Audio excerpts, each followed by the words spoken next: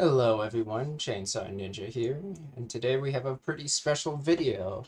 I have an upcoming game called Bleps. It's a little bow PvP game, and while I was gone and out of town, an unofficial tournament was hosted for this game, and I got some footage for what this game might look if a tournament was hosted for it. So I was gonna just go through this footage, share some thoughts I had as we go and just kind of enjoy it with you guys to see what this game looks like when it's played seriously and what strategies might be evolving. They were going to be playing on Hex, so we only have one point of view. It's going to be through Aiden Monster right here. This team is pretty much the expected winners. Blue team is definitely the underdogs in this situation, and they're going to be playing on Hex. I think Hex is a pretty good choice if you're an underdog to try to strike to. So they're definitely winning the counter picks here because it's a simpler map. So let's see how it goes for them.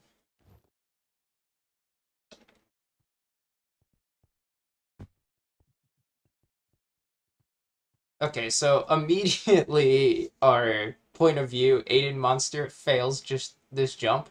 This is a really big deal, and I'm actually going to, and an even bigger deal is that he's sitting here and he fails his jump and nothing really happens. This is super huge. Here's why. Is if we look at kind of like a diagram for how Hex looks, you can kind of see it as like a 6-segment map. It's kind of like this slightly rectangular map. And here's where the flags and spawns are set up. And because of this, if you spawn here as blue team, you naturally obviously own this square, but you also directly can take this square and can directly take this square. And therefore, this is like usually what blue will control, and red has the same thing going on here. Like you naturally own this, but you can be the first to take this space and naturally control most of this.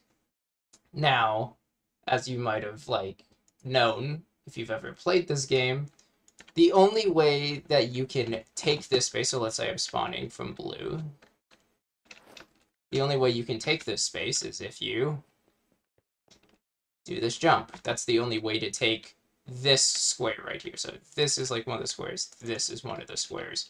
But the only way to take it is to jump through this window. And if you fail this jump, that's really bad. And it's really bad because the default is to put one person through the window because it can't be stopped. Now, the other person can come through here and try to shoot you coming through the window, but this is basically the only spot they can do it. If they play too much over here, they can't see you. If they come play up here, they can't see you.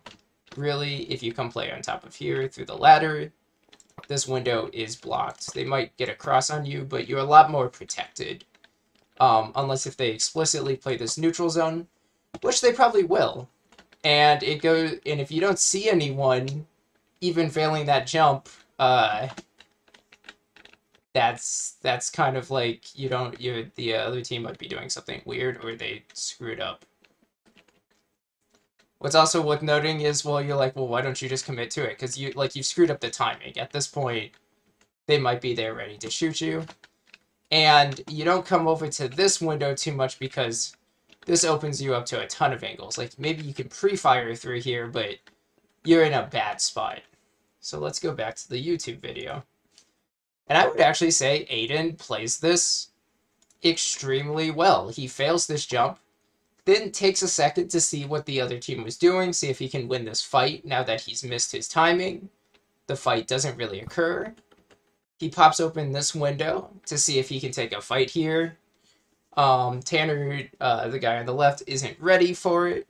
Tanner's not ready for this fight because he didn't see anyone there immediately, and he's a little bit late to the party. So he takes a shot at Tanner, actually gets it, and then jumps across the window. This is so smart. We can't see where his teammates at, right now because it's only his point of view. I really wish we had better footage for this, but we know his teammate's probably somewhere around here. He's probably somewhere, like, let me bring up the paint diagram again. Where is it? He's probably somewhere around the flag area. So now their control is pretty weak. They've given up almost everything. This is actually pretty bad. But they have a very solid line here and a pick. So the enemy team has like all of this control, but they only have one person. So let's see how they play off of that.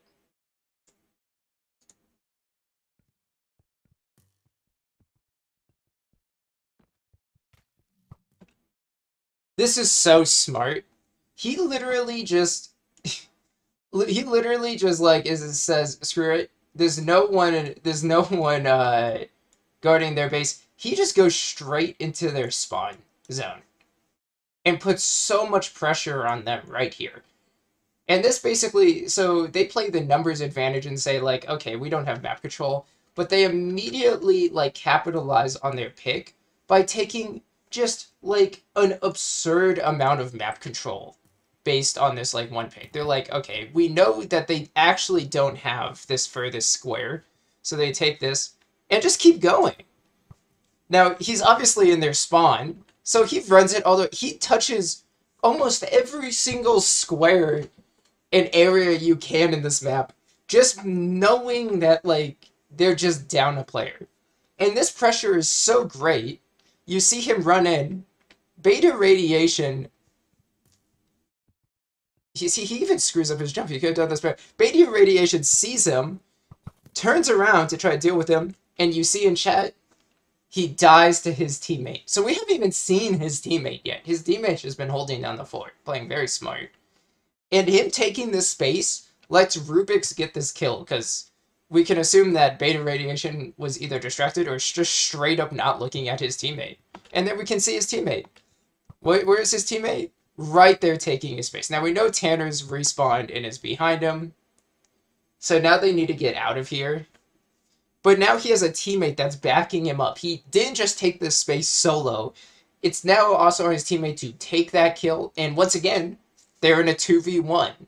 Beta being unable to like stop the incoming pressure has put a ton of pressure now on Rubik's. Now Beta Radiation actually respawns and kills Rubik's. So he has a choice here. Does he sees Tanner in the window, like he sees him right here. He's about to die. He's not glowing though, so Tanner doesn't get the perfect pre-fire. So does he turn around and fight? No, he does some movement just to perfectly, like, avoid the sight lines of the windows. And even though it's a 2v1, he's glowing, they're chasing him, he still gets it. But Beta Radiation screws up here. So now we know that, like, basically they're controlling their base because he's on the flag and his teammate respawned. But they're not even they probably don't even have sight lines on the upcoming attack. Both of their, the blue members are right behind them. And we turn around and guess what? We literally see both of them. We see Beta right here, and then we see Tanner peep up. And if you're actually paying super close attention, if you saw it, you can actually see, I noticed, you could see Tanner cross here for like a second. Yeah, there he is. You can see Tanner running. So he turns around and he gets all the info, and now it's a double team fight.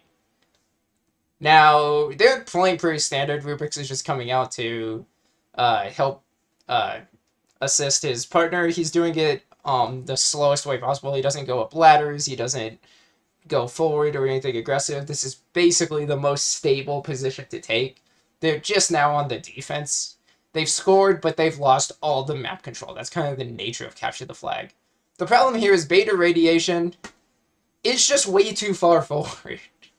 He's not ready to take this fight with Aiden, who we're like looking through because, I don't know, he's just not looking there. He's distracted by Rubik's, and now he's taking a straight up 2v1 fight, and he dies immediately. So what should Tanner do here? What should the last blue guy do here? Well, he either needs to kill Aiden right here and really isolate this fight. Like, we see this, like, big... He, like, doesn't see Rubik's yet, because he has, like, some cover from Rubik's with this. And he can isolate this Aiden one. So he either needs to retreat and make sure they don't get, sieged again. But more optimally, he wants to try to isolate this Aiden fight. And if Aiden falls back, try to isolate the Rubik's fight. He just wants to isolate a fight and get a pick here. So when his teammate responds, it's a 2v1, and they can keep the attack. If he falls back here, he's giving up all map control, and it's still like a 2v1. Very scary. And Aiden now has armor, so their attack would be really bad. Tanner, at the very minimum, wants to hit Aiden and get his armor off. Now, Aiden's super smart. He jumps down here, making Tanner... He really baits Tanner, because, like, the only way Tanner can, like, aggress here is if he walks forward, and he does. And this is so bad, because now he's, like, out on an island, and he absolutely needs a pick. But Rubik's can walk forward, and he doesn't know... See, like, Aiden's just not even giving it to him. He jumps down, then hides in cover, and Rubik's just walks forward and gets the pick. Aiden basically is just setting Rubik's up to just get kills because everyone's looking at Aiden and Rubik just walks forward and just shoots someone who's not even looking his way. I mean, they probably see him like last second, but they're not ready for it. Now Aiden just gets this really good read, understanding the time. Like, this is just absurd. I don't think he sees like a beta right here. He just is so ready going up this ladder because ladders are kind of scary. Everyone can hear it. They're easy to pre-fire. And he's just so ready to shoot. And now, once again, Tanner's, like, they've just taken map control. It's literally just a complete recreation of what happened before. Tanner's looking in the wrong way, and now Aiden's behind here. He puts a spawn point, and Tanner actually does fall back, but now he's in a 2v1. His teammate's probably going to respawn soon. We see the spawn point get killed because it was in a bad spot. But that reveals where Beta is, and we just saw Beta radiation there. And once again, Aiden fails to jump. Aiden just cannot jump to save his life. He's making good plays, but his movement is terrible. But they're so distracted on the flag holder. Rubik's does get a pick on Beta radiation. Rubik's is so good right there. He probably shouldn't have slowed down for that. This is... Like, he's just risking everything right there. There's no reason to... And Rubik's cleans it up anyways, but... You can just tell that they're taking the space, and Rubik's is, like, Aiden's just putting all this pressure, taking the flag and running forward. And they feel the need to attack Aiden. Like, even in that fight, they were attacking Aiden with the flag. And Rubik's is just behind them, shooting them. Aiden doing such a good job. Once again, can't move to save his life. And now the same thing. They're in a defensive position, but now he has 2 armor. And they just got kills. They can probably aggress here. What do? They immediately aggress. They see that... See, think about it. What did they just see? What did they just see? Let's go back to paint for just a second. They just saw... Sorry, my paint's being weird. They just saw that Tanner was, like, right here. And Beta's probably, like, over here somewhere. So, like, they're kind of, like, and they're, like, trapped over here, but they realize, hey, they're, like, scared and defending. And they just push the line. Aiden just takes this square, and Rubik's just takes this square. Unassisted, and we see why that doesn't work out for him. Like, good concepts, they just, didn't execute it properly. They just immediately see that they have the entire space. Like, both blue guys are only in one square right now. Rubik's fails a spawn point, a cheeky spawn point location. He's trying to place it inside that wall. And he just walks forward. Like, Rubik's really should be waiting for his teammate here. Like, he's literally knowingly poking into 2 guys. He's just feeling himself too much, and he immediately dies for it. So, red guy's making some bad moves here, too.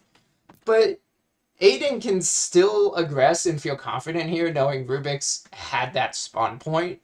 So, like, they lost that space, or seemingly lost that space, but they had a spawn point. This is the only spawn point you get it on a 2-kill streak. So far, there actually aren't that many 2-kill streaks. Despite Red seeming to have all this momentum, they're not just curb stomping the other team and on like a 7-kill streak. They've just non-stop taken space. Now, Aiden's about to make the same mistake. Actually gets the kill. He's so lucky there. Beta radiation. Okay, this is just stupid. Tanner is trying to capitalize on Rubik's mistake. Isn't expecting Aiden to be this far forward. Just, this is unlucky. I mean, yeah, Tanner just gets unlucky here. Beta in a good spot. He needs to just play cover. Intentionally drops down. This really limits his movement options. And then he plays in like a super bad corner. Don't play right here. He should have tucked in. He should have just stayed up here. But if he does fall down, it's best to like tuck in and force this person to expose themselves as much as possible. And he doesn't even really. He probably, yeah, he just gets this kill. Spam, he puts down 2 really bad traps. But he has a grenade. So usually, if you know someone just got a grenade off of this situation, this is his 4th kill. He's on a 4-kill streak. You know it's his 4th kill because he hasn't died yet. Despite how bad he's playing, he has not died yet. Or how bad his movement is. So the other team should know he has a grenade. And you always throw it basically at the windows over here because this covers your exit. Rubik's once again completely following up. He took his spawn point and he didn't come up here or be slow at all. He's right there with his teammate.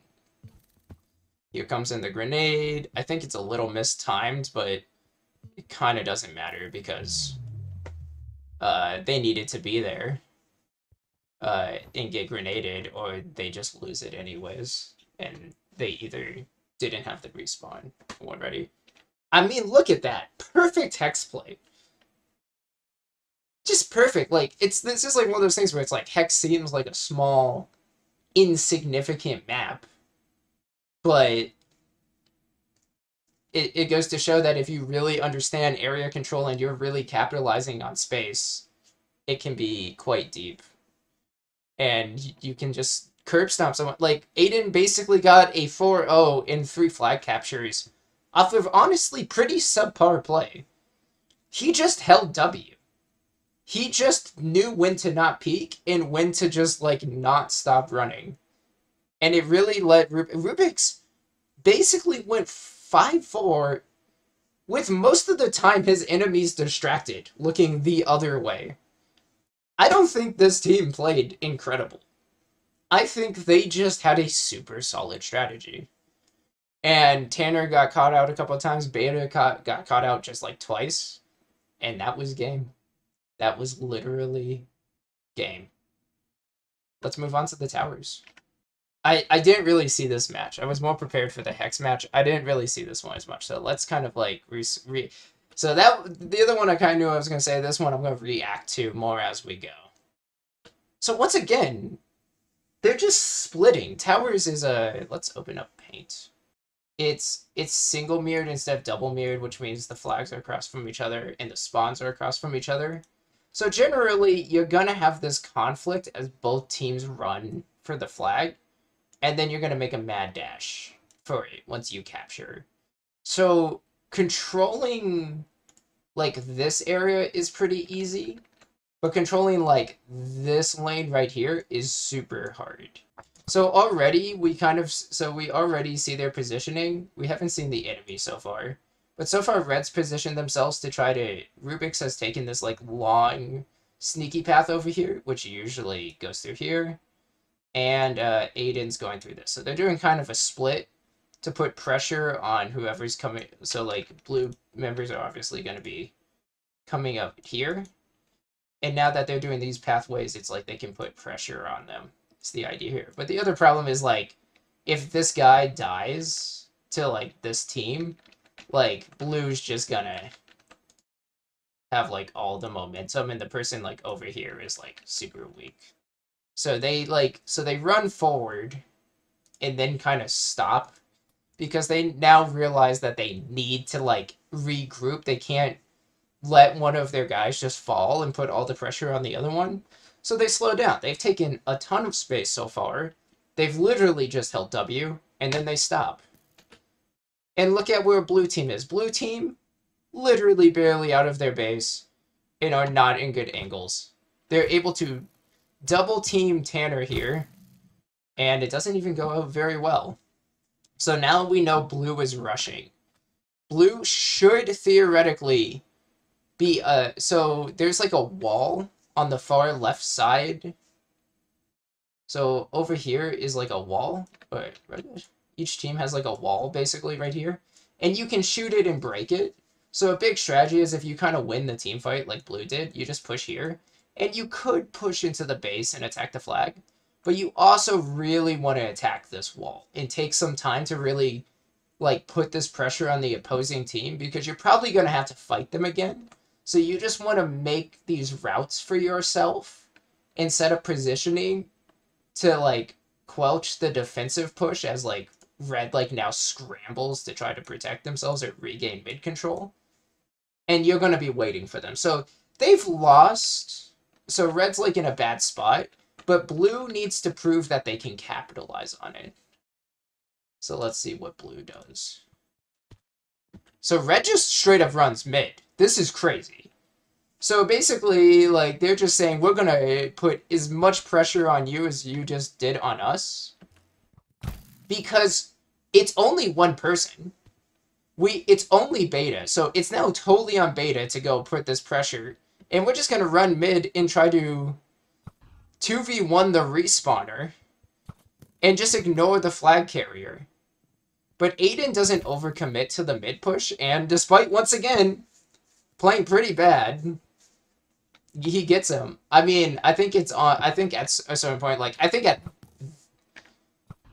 at this point, Beta should have seen him and had some strategy. Because like running down here, like this is just a death trap. Like he's just. It seems like he either somehow didn't see him or had some misnotion that like he was just gonna get out of here in time. So, but he got the flag to mid. I don't think Tanner's dead here. So if Tanner wins this fight on Rubik's, Beta actually might have like won them a flag by getting it to mid because Tanner could retrieve it, but I don't see Tanner or Rubik's over here at all. So Rubik's has taken a lot of space. Tanner's backed up, it seems. Oh, he's pushed forward. We'll see what option he took.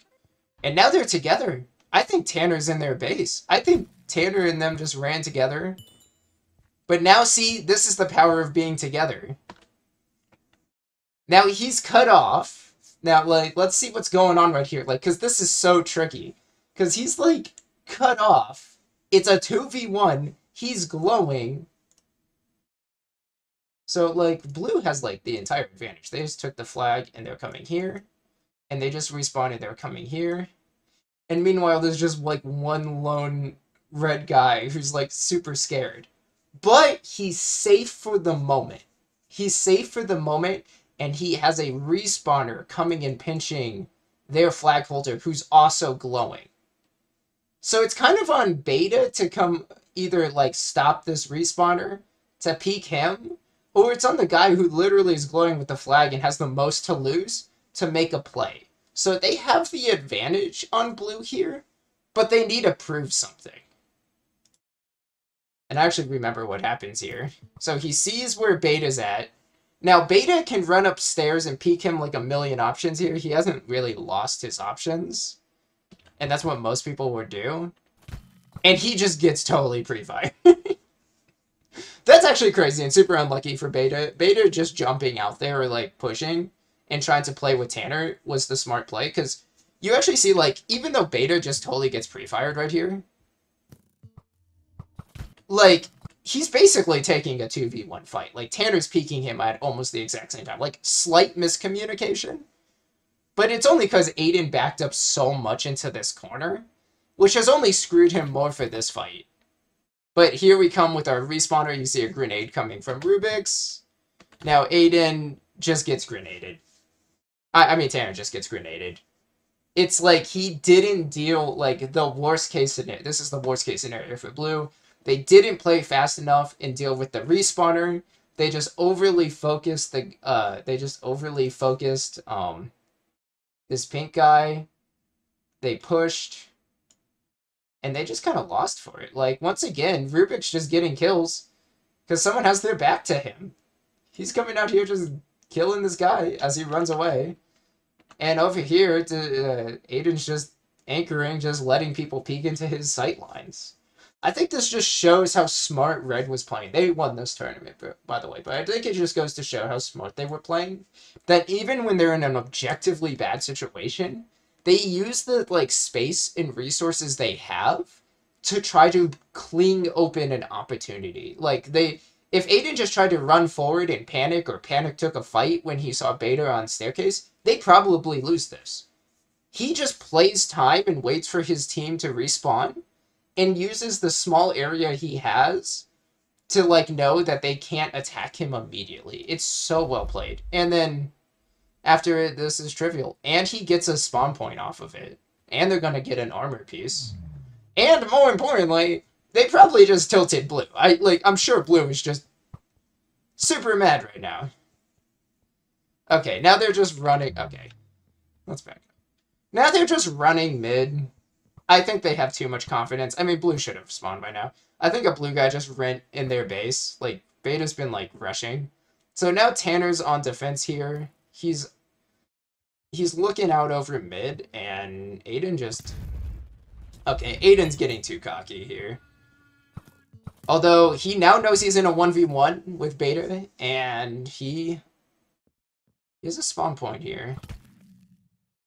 Beta's not ready for the spawn point. Tanner's there. I feel like Blue's playing smart. Okay. I feel like here's Blue's problem. Blue's playing smart, but they're not playing off of each other. So, like, this is crazy that, like, someone on Blue saw that, like, Red got cocky and was just, like, playing, just, like, fast forward. And, like, Tanner literally just comes and just takes the flag. But the problem is, in taking the flag, he reveals that there's only one person over here at most, because it's a 2v2. And he's revealing that he's vulnerable. Like, he has no idea where anyone is on mid. And it's like, he doesn't play the lame strat of just, like, he could have just gone on top of, like, their base over here and tried to get a pick. Or just played, like, a rat and just hung out here if they stole the flag and tried to, like, wait for his teammate to pressure them, knowing that, like, he's camping their flag area and his teammate will put on pressure if he dies or if he just, like, chases. But instead he takes the flag, and it really limits his options, because the only thing is he can run away. And he's lucky that Aiden even takes the flag and reveals their same plan. But now they're just, like, split up. Like, if Beta gets a kill here, he's still chasing. And if Tanner gets a kill here, he's still pushing into Aiden. Like, it's not a terrible plan, but it basically forces them to get a kill. Something that's realistic, but if either of them falters, they probably lose this interaction. Okay, so they run forward. Tanner, like, just immediately dies here, taking space. I don't know why he doesn't just, like, they don't slow down a little bit. Like, holding that, like, lookout is generally kind of scary, but they're just jumping off of it. It's like they're not getting info. They're not they're not really playing strategically, so they're not playing for info at all, even for themselves. Now, this is a 2v1. I think one of the reasons Tanner's jumping out here is it's a 2v1. So Beta's probably right behind him. He just immediately dies, though. I don't know why Aiden doesn't just grenade the wall here. He doesn't do it. He runs in. He should be expecting... He should be expecting Beta to be here, pushing forward. I know his teammate has a spawn point, but it hasn't died yet, so they should be expecting Beta to just run forward after he killed... Because, like, Beta just kills Rubik's. No, this is just a bad play from Aiden. He should grenade this wall, create some space, and then pressure the last guy coming in, because he knows Rubik's has a spawn point over here, and they're about to 2v1 take the flag. And, Rubik's respawns and kills beta radiation. He just does like a really good play. No, this is sloppy. And they die for it. They actually die for it. They play so cocky right here that they die for it. And Rubik's just, once again, I think Rubik's just does, he has a spawn point that gets him a kill. And he gets a double kill, which lets him, once again, if you didn't catch what happened right here, this is insane. He gets shot. And we don't see it, but he puts his spawn point on the like ground right before he dies. So he spawns on top of the flag and refetches it. This is just stupid. This is just stupid. And yeah, Rubik's just hero plays here. This is just terrible. This is just terrible. Blue played correctly and red just lucked out. And I mean, this is in a... So now we have to ask the question is like, what should blue be doing here? And what they should not be doing is getting tilted.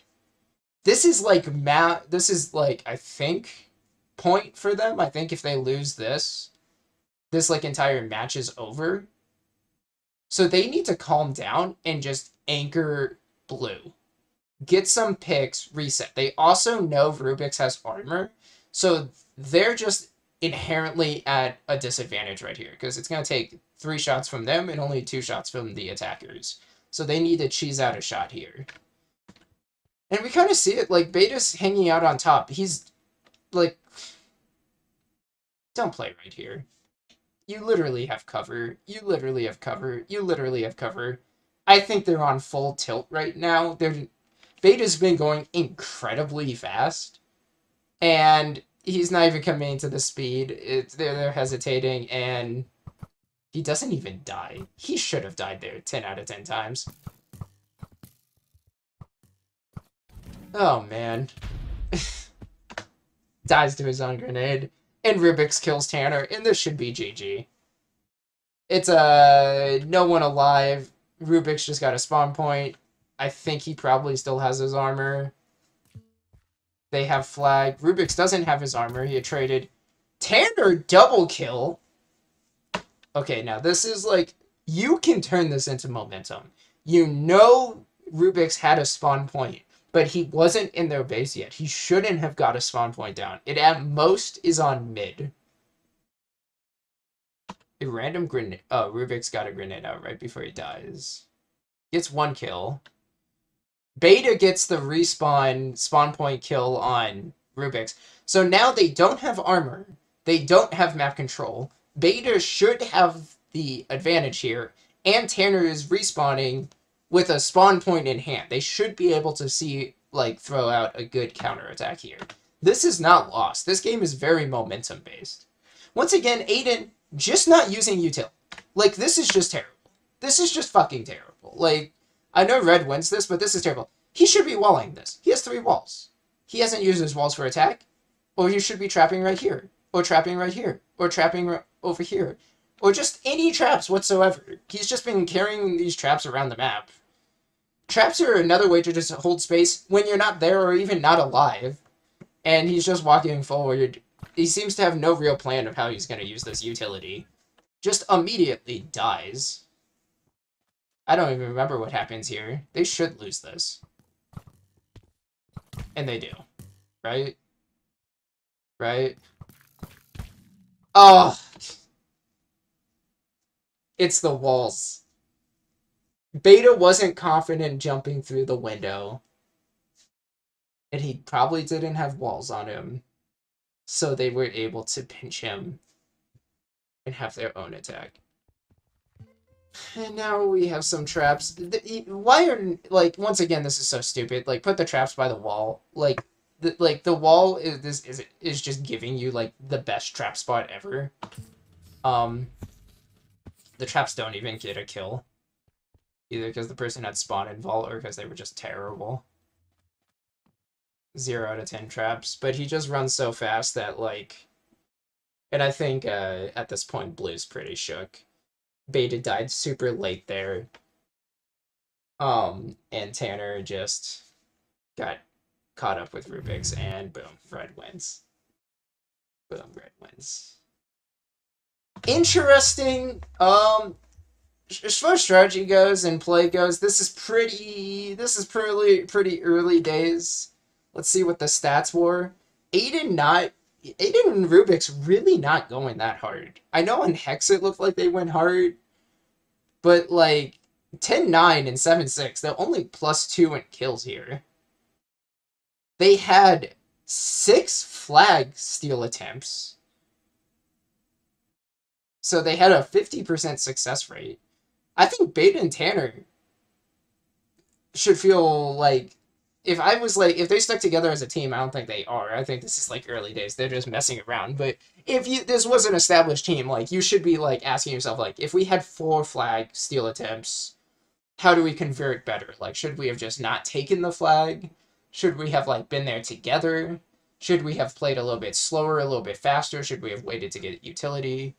If you take the flag 4 times and 0 of them are conversions, and you're not even like, and you're only -2 on kills, that's probably because you're not controlling space as well as you were supposed to be. But well played for both teams. I actually saw some really smart ideas. I think Tanner came in clutch. I think Rubik's like for the second flag on towers just absolutely just hero played it. They played terrible and Rubik's just he just went stupid. But outside that, I think Red Lily just had the better strategy here, and that's really cool to see that that was like the determining factor. So, yeah, really hopeful for these games, or really hopeful for the future of this game. Thanks anyone who tuned into this. See you next time.